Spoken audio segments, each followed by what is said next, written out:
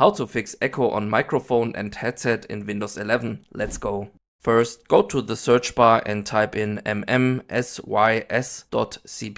then press enter or click to open it. A small window with your sound settings or properties will pop up. Go to the recording tab, find and click on your microphone. Then click on properties and go to the listen tab. Uncheck listen to this device, then click on apply and then OK. After that, go to the playback tab, find your headset in the list and select it. Right click on your headset and click on properties. Go to the enhancement tab and check disable all enhancement. Then click on apply and OK. Another reason for echo can be very loud speakers, so if you are not using a headset, please reduce the volume. It's also possible that your friends on Discord or teammates in-game might tell you that they can hear themselves talking. In this case, your headset might be a little bit too loud, causing sound leaking into your microphone. To fix this, you can reduce the volume of your headset by going to the playback tab, double clicking on your headset, and under the levels tab, lowering the volume. Now your echo problem should be fixed. Thank you for watching and see you next time.